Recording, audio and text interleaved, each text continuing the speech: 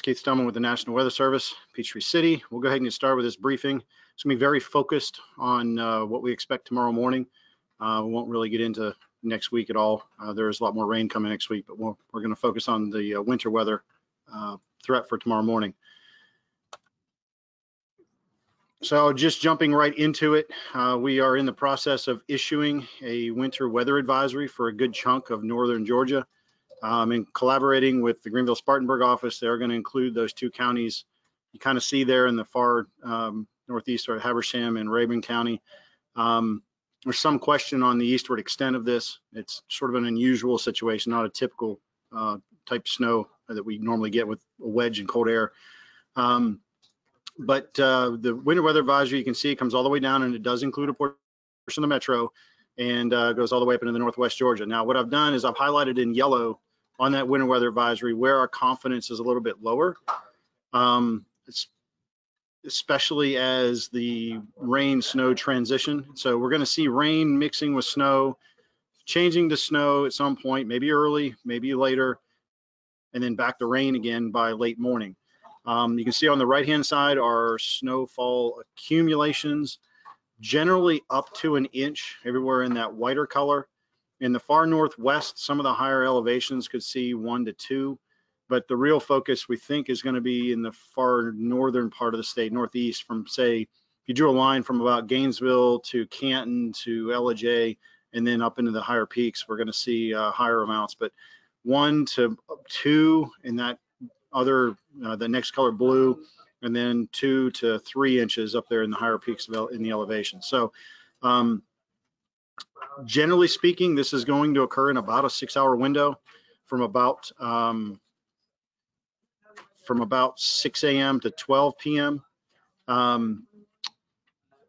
Some snow accumulations may lead to difficult travel conditions on especially elevated surfaces and during the higher snowfall rates.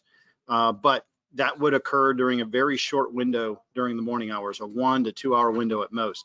And we'll talk about that a little bit more as I show you some of the details. So here's one particular model, and I'll let it load for you on your end. You can see this is one that we run here locally, and this simulation starts at 8 a.m. It's a little bit slower, and it ends at 3.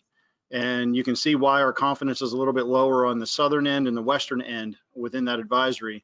This model keeps most of it confined in the northeastern corridor.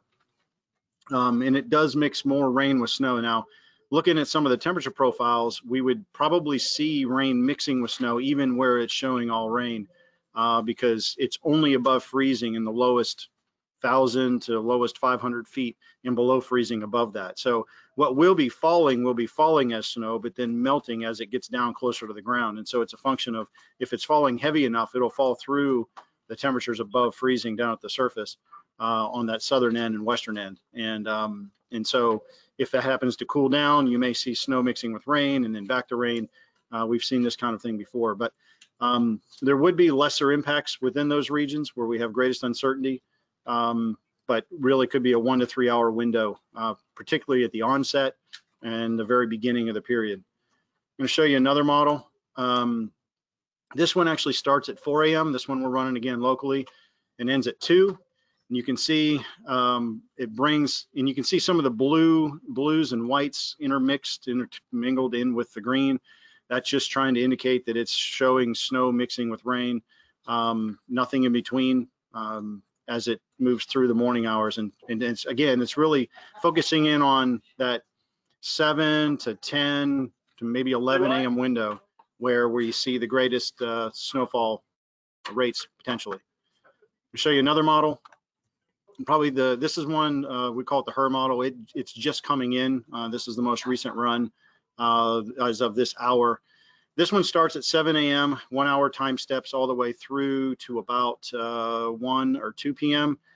And it has the furthest southward extent out of the 3 I just showed you. And you can see it does include all the way down to about the I-20 corridor with snow in about a 1 to 2 hour window. And that's why we've had to include the metro in on the advisory, because there will be a period where it could be snowing, and it might actually be pretty heavy just for a very short period of time, enough to accumulate for a short period, and then as it starts to move away, the temperatures start to go above freezing and begins to melt. So it really does look like it's going to be focused in that morning time frame. But things to note here, the precip develops as it goes east, so it's not going to be something we see really coming out of Louisiana and Arkansas, Mississippi. It'll start to really pick up once it gets into Alabama, and then it focuses over northern Georgia, as you can see this model shows here, and then starts to wane a little bit even as it heads east. So for timing, created this graphic for you. Far northwest for the onset in that 5 to 7 a.m. window, 7 to 9 across, say, east of that over to Blairsville, down to the metro, down to LaGrange. And I only included the areas where we might see rain mixing with snow. Areas south and east of that, we're not expecting anything more than rain. But everywhere you see the blue, there could be some snow mixing with rain, and these are your general time frames. But that doesn't mean you're going to get anything accumulating with it. And then 9 to 11 a.m. in the far east and northeast for at least onset. And it could be a tad earlier over there. We may be a little bit slow on this, but it could be closer to 8 to 9 versus 9 to 11. But that's generally what we're thinking. And again, ending very quickly from the west to the east. So as far as temperatures go, here, I'm going to go 2-hour time steps from 5 to 1. And you can see at 5 a.m. we're hovering right around freezing mark. And the concern here is that if we get the snow to fall and it falls hard enough that it will actually cool the lowest layer and cool the surface temps down to or slightly below freezing during the time that it's actually snowing. So we may be a tad warm here.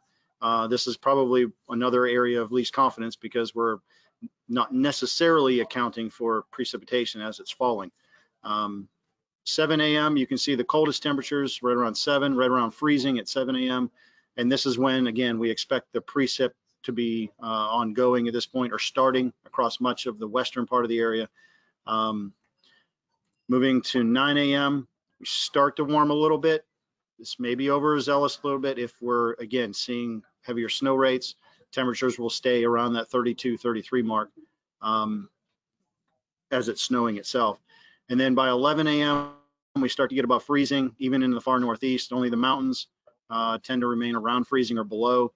And then by 1 p.m., you can see on the left-hand side, most areas except up in the far northeast would be at or below freezing, just those specks of blue, and in the lighter blue areas. So it doesn't look like it's going to be a prolonged issue through the day. It just looks like a morning into the early afternoon hours, and then it moves out about as quickly as it comes in.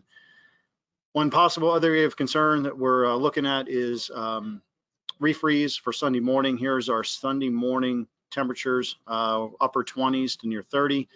Any snow or remnant water, liquid on the roadways could potentially refreeze on the roadways Sunday morning. So something we'll have to look at going into tomorrow night.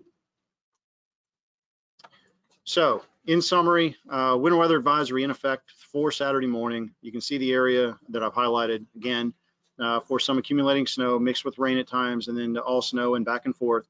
Mostly snow in the far northeast, and there could be some travel impacts, particularly in the area where we have, as you get closer to that 1-inch mark and above, or in the areas where we have the any snow mentioned. It could be some if there's a heavy burst of snow during a very short period, a very short interval. But again, we're not expecting it to be very prolonged in that vicinity. Elevations, higher elevations and elevated surfaces would also experience some issues potentially. Again, further north and east, especially through the morning hours into the early afternoon hours, the further north and east you go. So the mountains certainly could be an issue. And then again, that would linger and refreeze into the Sunday morning time frame. So that was the last slide I had. I'm going to save this and post it to YouTube. You'll be able to get it there. It is also available on our briefings website, so you can download it. But at this time, I'll go ahead and take any questions.